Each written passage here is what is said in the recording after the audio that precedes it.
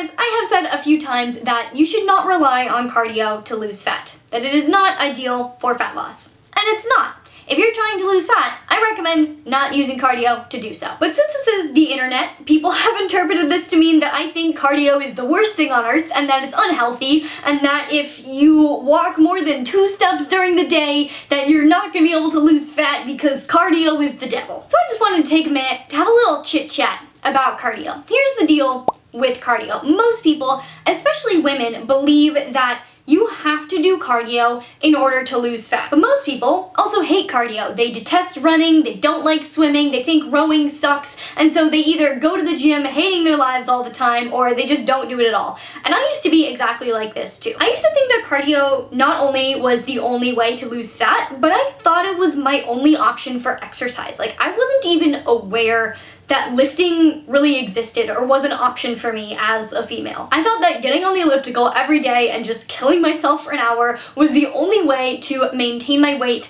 and maintain my health. I was basically a slave to the elliptical, and as such, I didn't do it very often. I hated it, I never wanted to exercise, it sucked. But the truth is that standard cardio like rowing, elliptical, running, etc. is not only not necessary for fat loss, but it's not necessary to be healthy, it's not necessary to get abs, it's not necessary to get lean, it's not necessary at all. But here's where the lies that we're all told about cardio get even bigger. Not only is cardio just not necessary for fat loss, it's also not ideal for fat loss. Using cardio is not the best way to lose fat and keep it off long term. And this is the entire point that I want to make with this video, just that cardio is not ideal for fat loss long term. That's it. I'm not claiming that cardio is bad for you, that you shouldn't do cardio, that you shouldn't worry about your cardiovascular health. Certainly not that you should be afraid to like walk to school every day because it'll prevent you from losing fat. I'm not even saying that you can't lose fat with cardio, because you can. All I'm saying is that it is not ideal. Since I already have a few different videos and Instagram posts that go more in depth into different aspects of what I'm about to talk about, what I'm actually going to do is compile them all in one big email, nice and organized with explanations and descriptions and everything, so that you guys can like see all of the resources that I have available to you, and I'll send that out to everyone on my email list in probably the next week. So if you aren't on my email list and you're interested in getting that big compilation about cardio email, you can just go to misfitandnerdy.com/join, drop your email in there, and I will be sending it to you in about a week. So if you're excited to learn about how freeing yourself from the treadmill is actually a step in the right direction when it comes to long-term fat loss, please give this video a big thumbs up and make sure you hit that subscribe button down there to see more videos from me. And while you're doing that, I'm gonna start getting into the nitty-gritty. Your body is an adaptation machine. It does not want to lose weight or gain weight. It wants to stay right where it is, so if you change something, it will adapt accordingly. The idea of starvation mode is pretty well understood and kind of works in the same way as the body adapting to cardio, so let's start there. And by starvation mode, I don't mean like when you're under eating and you start gaining fat, because that's not a real thing. I just mean when you're in a deficit for a prolonged amount of time and you stop losing fat, because your body adapts. When you're in a calorie deficit, your body does what it can to get you out of that calorie deficit because it doesn't want to burn up your energy stores, which is your fat. So your body slows down your metabolism to compensate for the deficit that you're putting yourself in. So let's say your original TDEE or your maintenance calories are 2,000 calories and you want to be in a 500 calorie deficit to start losing weight. So you start eating at 1,500 calories. This goes well for quite a while, and then your body starts to adapt. It wants to get rid of the deficit. So it slows down your metabolism until you're burning fewer and fewer and fewer and fewer and fewer calories until you're burning 1,500 calories. So now you're burning as much as you're eating and your weight loss plateaus. And it's the same with cardio. So let's say again your original TDEE or maintenance calories was 2,000 calories and you want to lose weight. So you start running for an hour a day because that's what everyone tells us to do when you want to lose weight. You're supposed to just go for a run to lose fat. So you start running for an hour a day to burn an extra 500 calories. But let's say that you also, just for the sake of simplicity, keep eating 2,000 calories. So now you are in a 500 calorie deficit. But again, then your body's gonna want to start adapting to this deficit you've created. Your body's gonna think, okay, so this running thing, we've been doing it for a while. We're probably gonna keep doing it every day. So we need to become more efficient with calories. We need to maximize the use of every single calorie that this human is consuming. And a more efficient metabolism translates to a slower metabolism. So you start out burning the 2,500 calories a day. Over time, you're gonna burn fewer and fewer and fewer calories, even though you're still running that extra hour every day, until you're now only burning 2,000 calories. So now your fat loss is actually going to stop because you're eating as much as you're burning. So clearly this situation is not ideal. One of my previous videos on this topic that I will send out in my email, but I'll also link it down there and up there for your convenience, goes into more of the science behind this. It looks at an actual study that was done on a hunter-gatherer tribe, and they measured their calorie expenditure. And this hunter-gatherer tribe that was extremely active was burning as many calories as sedentary office workers because their metabolism had adapted to burn fewer calories even though they had such a high level of activity. So be sure to go check that video out if you want more of the science behind this. So here's the real kicker when it comes to cardio for fat loss and why I really don't recommend it. You started out maintaining weight on 2,000 calories without any form of cardio, without having to run an hour a day. Now, after running an hour a day for so long, you're maintaining weight on 2,000 calories while having to run an extra hour a day. So as soon as you get frustrated with your weight loss plateau and you quit running, or as soon as you just get fed up with running because you're one of the majority that just does not like running and sees it as absolute torture and just hates it, like me, then you're going to gain all of the weight back because now your metabolism is slower and you need that extra running to maintain weight on your original calories. Or you end up getting sucked into the cycle that so many people get sucked into. You stop the running, you start gaining weight, and so you drop your calories a little. Maybe you have to drop them to 1,700 or 1,800 calories. You're chilling, you're maintaining weight on 1,700 or 1,800 calories, but you still want to lose weight. And so you start doing cardio again because you noticed that when you started doing cardio, you lost a ton of weight initially because yes, you do lose fat when you start doing cardio initially. And so you start doing that again, you plateau again, now your metabolism's even slower. So you end up in this vicious cycle. And clearly this doesn't happen to everyone, especially if you know what you're doing, but most people don't understand the process of metabolic adaptation. And so they get trapped in this loop and don't understand why they're not losing fat, even though they feel like they're starving. So the TLDR for why cardio is not ideal for fat loss is that your body adapts to it and it slows down your metabolism to compensate. So if cardio isn't ideal for fat loss, what is? I think that resistance training to build muscle and build strength should be the foundation for any fat loss program, where cardio causes the body to slow down the metabolism and become efficient with calories. Lifting actually makes the body inefficient with calories, and so it speeds up your metabolism. Cardio and resistance training actually send two completely different signals to the body that actually interfere with each other at the cellular level. Cardio is catabolic, meaning it breaks down.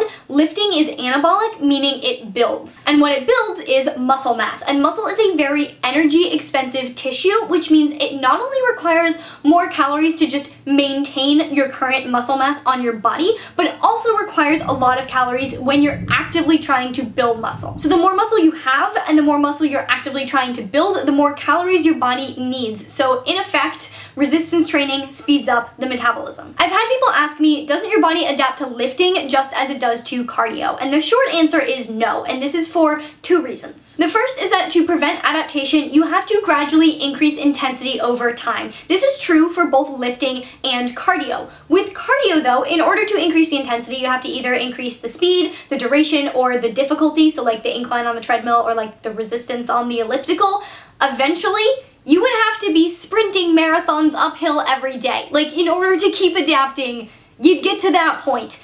Clearly not practical, or fun, or even good for you. But with lifting, you can play around with the sets, the reps, the rest time, and you can always increase weight. So you can keep your body adapting and keep increasing intensity without having to spend like 6 hours in the gym every day. And the second point about adaptation to lifting is that yes, there is some cardiovascular activity involved in lifting. It does get your heart rate up. It is actually a good cardiovascular workout, like it works your heart. And so you do burn some calories through cardio while you're lifting. And yes, your body does adapt to this, but The overwhelming signal that is sent to your body while you're doing resistance training is the anabolic signal, the one that builds. And remember, anabolic and catabolic signals compete at a cellular level, and the winning one is the anabolic one. This is the signal that matters, and it's the one that keeps burning calories after you leave the gym. It's the signal that you don't adapt to as long as you keep adding weight. It's the one that turns you into a literal fat-burning machine. Think of it this way. With cardio, you're manually burning calories in the gym.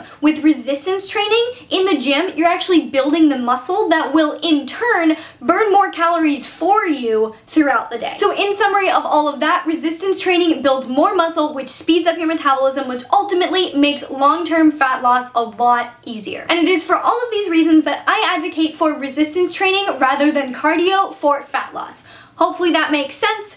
But I do want to just clarify a few little things really quick. In the short term, cardio is actually very efficient for fat loss. It takes your body about 2 to 3 weeks to start adapting to cardio. So if you just wanted to like burn as much fat as possible in 2 weeks, you could totally just jump on the treadmill and run an extra 5 miles a day for 2 weeks and maximize your fat loss, use that to increase your calorie deficit, and you probably wouldn't suffer too much from very much metabolic adaptation or slowdown. It's when you keep doing it for weeks on end that your body starts to adapt. So if you have more than like 5 or 10 pounds to lose, it's not the best strategy. And for all of you freaks out there who love cardio, I'm kidding, you're not freaks, just most people hate cardio. I can't imagine enjoying cardio, but if you love it, that's great for you. For all of you people, there is nothing wrong with cardio. The only issue is that most people hate cardio, so they do it until they get to their goal weight and then they quit because they hate it. And then they gain all the weight back because they slowed their metabolism down. But if you enjoy it and plan on continuing to do it no matter what your weight is, then do it. It's not going to slow your metabolism down to an unhealthy rate. It's not going to make you unhealthy. In fact, cardio is really, really good for your body. Just know that if you do stop suddenly for some reason, you will probably gain some fat back. That is the only drawback. But if you plan on doing cardio forever because you love it, then by all means, run, Forrest, run. But speaking of cardio being very good for you, some people might be a little bit confused and maybe concerned that I said that cardio is not necessary for health. And when I say this, I mean traditional cardio, like running, elliptical, rowing, swimming, etc. Those are not necessary to be healthy. Cardiovascular activity, like working your heart, getting your heart rate up, very necessary to be healthy. You should 100% be doing regular physical activity that elevates your heart rate. But the nifty thing about resistance training is that it's a pretty darn good cardiovascular workout. Like, it works your heart really well. It's not gonna give you the cardiovascular endurance of someone who runs half marathons regularly, but it is enough to keep your heart very healthy. And one last quick thing that I get questions about all of the time with regards to this. I often advocate for taking 10,000 plus steps per day. Lots of people have been rightfully confused as to why I advocate for walking a lot but not for cardio, because walking is a form of cardio.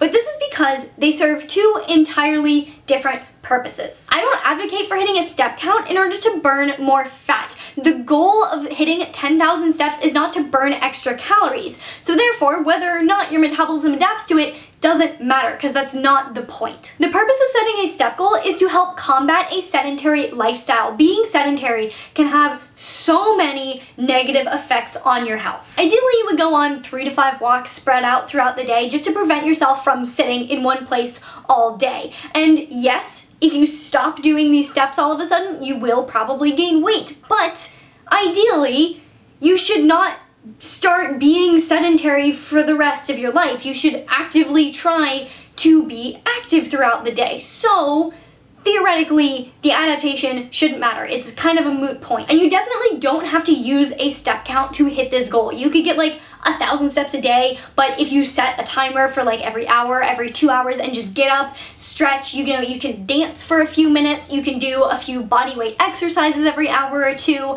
you could do some resistance band work. It doesn't have to be a step count. The goal is just to be active. I personally just set a step count because it not only keeps me active, but it also gets me out of the house, exposes me to the sunshine, to the fresh air. It makes me feel really good. It helps me mentally, and so that's my favorite way to combat my otherwise sedentary lifestyle, because I work at a desk all day, basically. And I think that is everything I have to say about cardio for today. Hopefully it answers everyone's questions. If it doesn't, please leave whatever questions you do have in the comments down below. And if there are a ton of questions, maybe I'll do a follow-up video to this to explain anything that wasn't clear, or I can just try to answer your questions in the comments. And in the meantime, if you did like this video, please give it a big thumbs up because it really does support me and my channel and I really appreciate it. Please do share this video with your friends and your family and all of your cardio friends that think that they need to be doing cardio to lose fat, and you can just open up a whole new world for them so that they don't have to be stuck on the treadmill for hours every single day. You can have your friend back.